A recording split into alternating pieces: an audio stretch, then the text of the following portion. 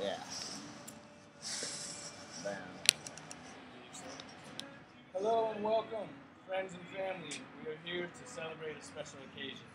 First off, I would like to say congratulations to the class of 2013. My name is Coulson, and I will be speaking on behalf of the graduates. It is such an honor to be able to speak in front of such a talented group of individuals, and I thank you for the opportunity.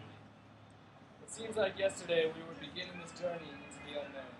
We were all innocent young adults ready to be corrupted by the college experience, eager and willing to meet strange girls and do cake stands at frat parties.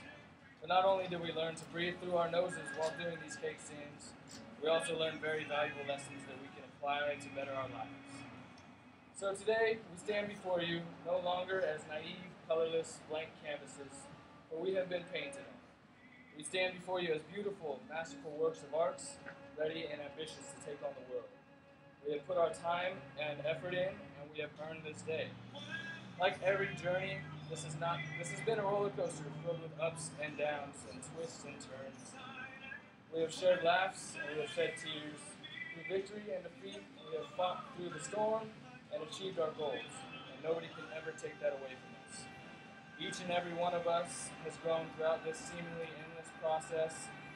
We now possess the skills necessary to succeed in the real world. Hard work, determination, and a will to win have made it possible for us to stand where we stand today.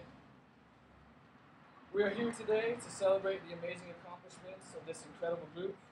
We are mere graduates today, but we are the face of tomorrow.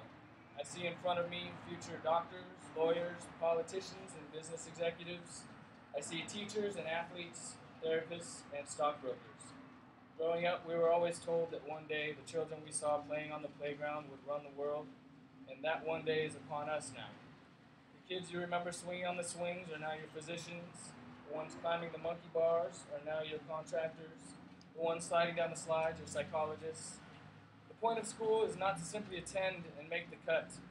It is not to do the bare minimum and just get by, though it usually feels that way. The goal of school is to embrace opportunities we have in our lives. The goal of school is to learn a little bit about everything. It is to show us how much there is to know about the world we live in. To teach us that we are valuable to our survival.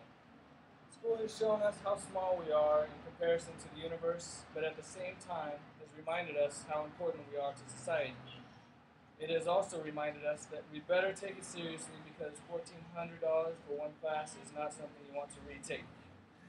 We all know that the world is not perfect. It is far from perfect. But it is schools like this that equip young, capable adults into critical thinkers and problem solvers. We are armed with knowledge, ambition, and a drive to make this world a better place. So I would like to end this speech with a quote by JFK in a speech that he gave to the American University in 1963. Our problems are man-made, therefore they can be solved by man.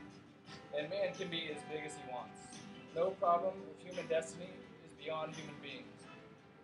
Man's reason and spirit have often solved the seemingly unsolvable, and we believe they can do it again. That's it. Thank you. Thank you for your time, everybody. Thanks. You're so welcome. Again, double thank you.